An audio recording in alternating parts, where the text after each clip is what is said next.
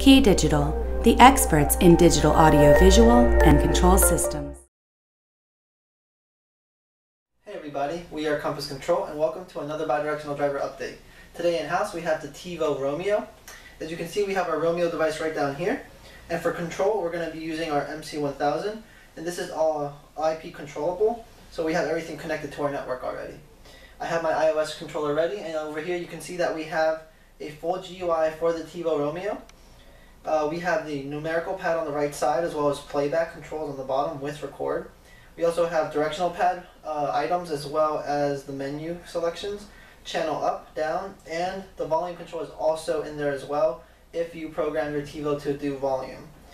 And as you can see, we have the thumbs up and the thumbs down, very famous for the TiVo. And we have the TiVo button right up top. As you can see, I can press it just like so. So all your functionality from your TiVo is here right on Compass Control. And this is the TiVo Romanio IP controllable device on Compass.